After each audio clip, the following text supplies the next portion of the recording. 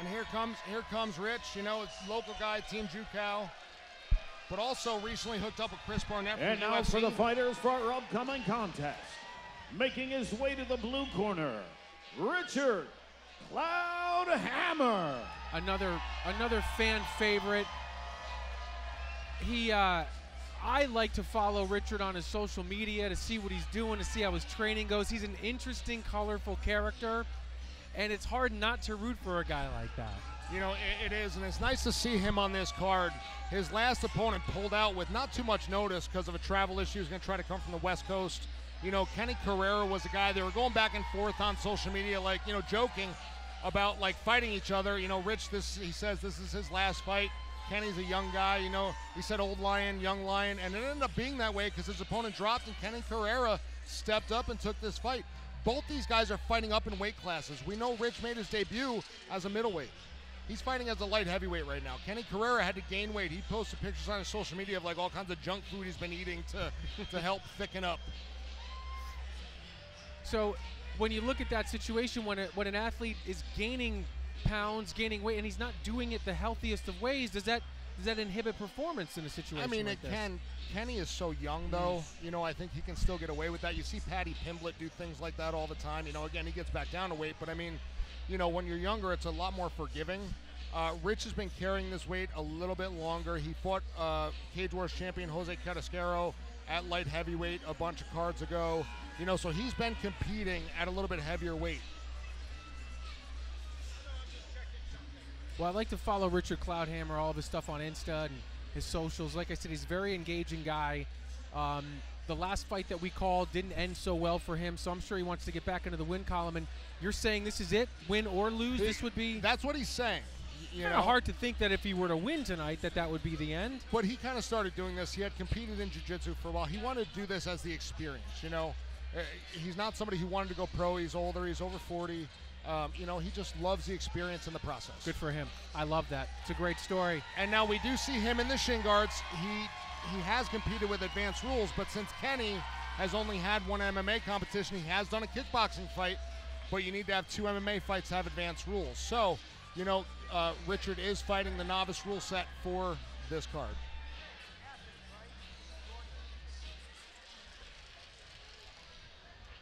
We're waiting for his opponent, Kenny Correa, coming out of MVMMA. And his opponent making his way to the red corner, Kenny Correa. Kenny Correa making his way down to the cage. You see Cat Daddy Kyle Kaler, Al Morrow, Cage Wars veterans and champions, Duff Holmes, you know, owner and head coach of MVMMA, former coach of many UFC fighters, including Matt Hamill. You know, this young man is going to be prepared.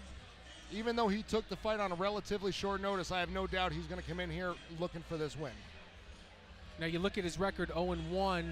Do you know anything about the history of the loss for Kenny Correa? He lost to Med Sabai. He came out really hard. Med Sabai was a little bit better technically. But again, you know, he's had a kickboxing fight as well, which he won. So this young man is coming to win. He's not coming here just to fill a card spot to help Rich out, you know, so Rich can be on the card. He's coming to get this win. And now we've seen Richard Cloudhammer a bunch of times. You've spoken on Kenny Correa. What do you think we can expect in the first couple of minutes here? I expect Kenny to want to push the pace, make it a dogfight, and it's going to be up to Rich to establish distance and slow the pace down. We're going to bring it up to Mike Falvo for the official announcement.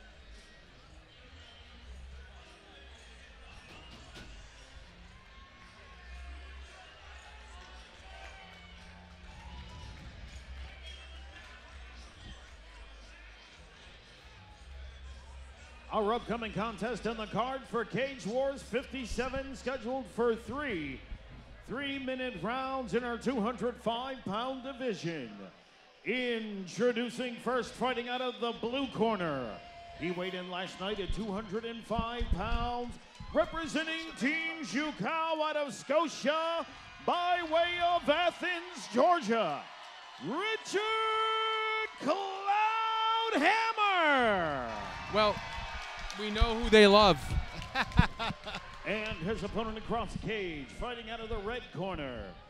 He weighed in last night at 201 pounds, representing Mohawk Valley Mixed Martial Arts out of New Hartford, New York, Kenny Manos de Piedra, Correa.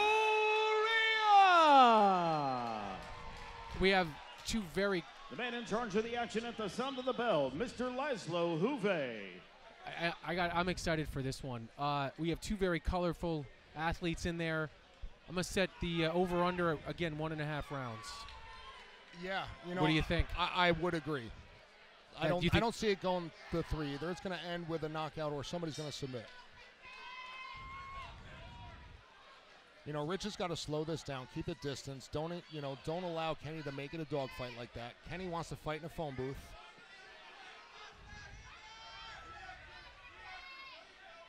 Richard may have already tasted some power early on here. Oh, he did. Yeah, he did, right? He definitely did. Yep. Kenny throws heavy hands. Rich has got to keep that head up if he's going to throw those hands. Yeah, you don't want to see that. Yeah, especially because Kenny's good with his uppercuts. Okay, Richard's got to fight back because he's being watched and he's okay, but he's taking some big punishment, and that is it. That's it. Okay.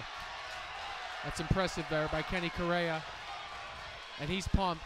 Kenny Correa has some very heavy hands, and you know, as I said, he wanted to make this a dogfight. He wanted to make this, you know, a fight in a phone booth. He wanted to make it a dogfight, and he did just that. It's good to see Richard Cloudhammer back on his feet, shaking it off a little bit. There's no doubt that he got popped and he's feeling the effects, but that was an onslaught by Kenny Correa from the moment of the opening bell. It really was.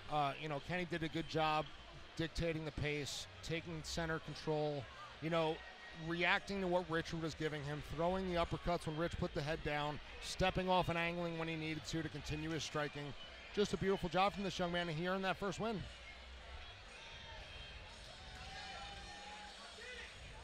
Well, you hate to see it end that way for Richard Cloudhammer, but, you know, you talked about him challenging himself and him wanting to do it. There's something to be said for, you know, some people are like, I'm going to go for the triathlete. You know, I'm going to do this, that, or that.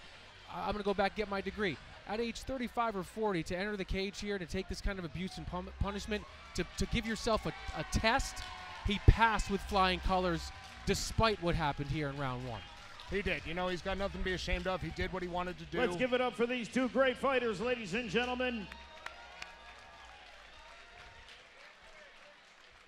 Referee Laszlo Huve has called a stop to the fight 41 seconds into round number 1 for your winner by way of TKO, Kenny Manos de Piedras Correa.